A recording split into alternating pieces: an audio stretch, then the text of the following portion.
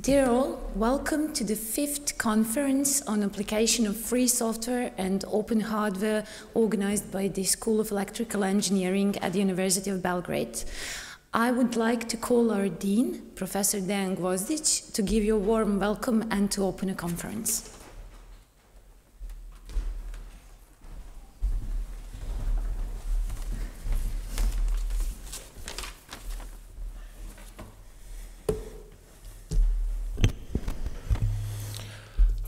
Honorable guests, dear colleagues, it is a great pleasure and honor to welcome you on behalf of the School of Electrical Engineering of the University of Belgrade and on behalf of the organizing committee of the 5th PSSOH conference on application of free software and open hardware.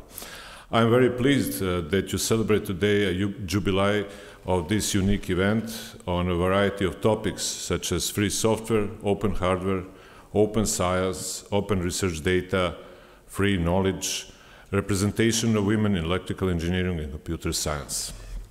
Open source software is incredibly popular. It has been adopted at scale over the last decade and now forms the spine of our technology infrastructure today. It is critical to business of all sizes and to organization across the public sector. From the internet to public cloud computing platforms, we see open source as a basis for how the world communicates, does business, and provides services. Today, open source has changed the face of technology. It allows customers to know how the code works, facilitating the development of the most innovative software. It allows reuse and recycling of code, making it easier to collaborate and achieve goals rather than trying to do everything yourself. Companies also have more options on who can support them over time. Rather than paying old scholar royalty charges, developers can pay for support and service that help them in their goals.